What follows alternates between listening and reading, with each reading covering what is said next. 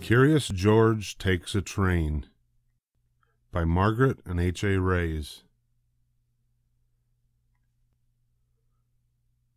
This is George.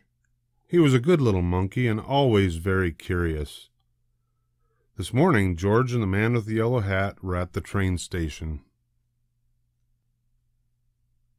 They were taking a trip to the country with their friend, Mrs. Needleman. But first they had to get tickets. Inside the station, everyone was in a hurry. People rushed to buy newspapers to read and treats to eat. Then they rushed to catch their trains. But one little boy with a brand new toy engine was not in a hurry. Nor was the small crowd next to him. They were just standing in one spot looking up. George looked up too.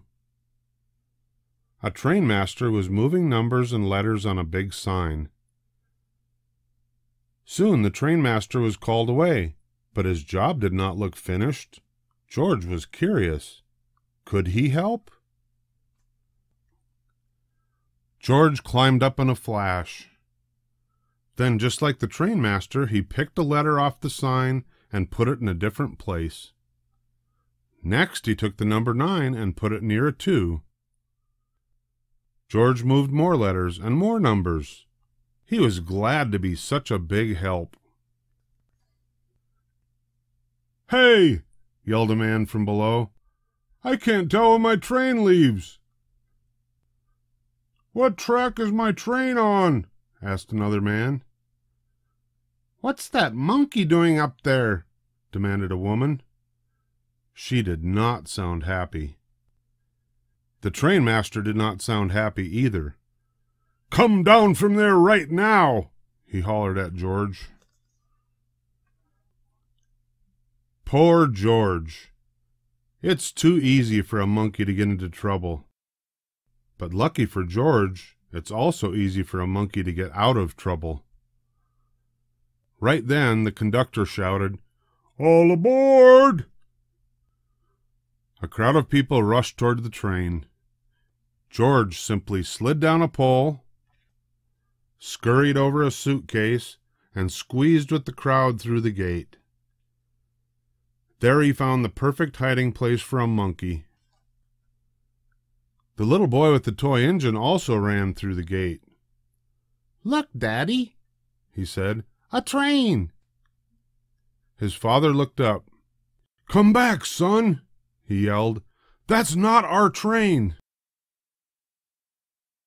But it was too late. The gate locked behind him. The boy began to cry. George peeked out of his hiding place. He saw the boy's toy roll toward the tracks. The boy ran after it. This time, George knew he could help.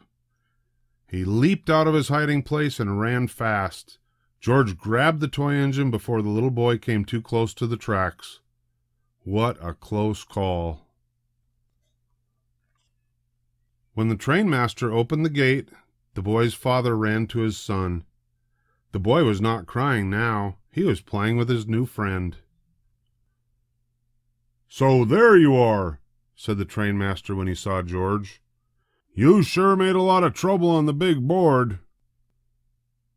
"Please don't be upset with him," said the boy's father. "He saved my son." The people on the platform agreed. They had seen what had happened, and they clapped and cheered. George was a hero. Just then, the man with the yellow hat arrived with Mrs. Needleman. "It's time to go, George," he said. "Here comes our train." "This is our train, too," the father said. The little boy was excited. "Can George ride with us?" he asked. That sounded like a good idea to everyone, so the trainmaster asked the conductor to find them a special seat. And he did, right up front.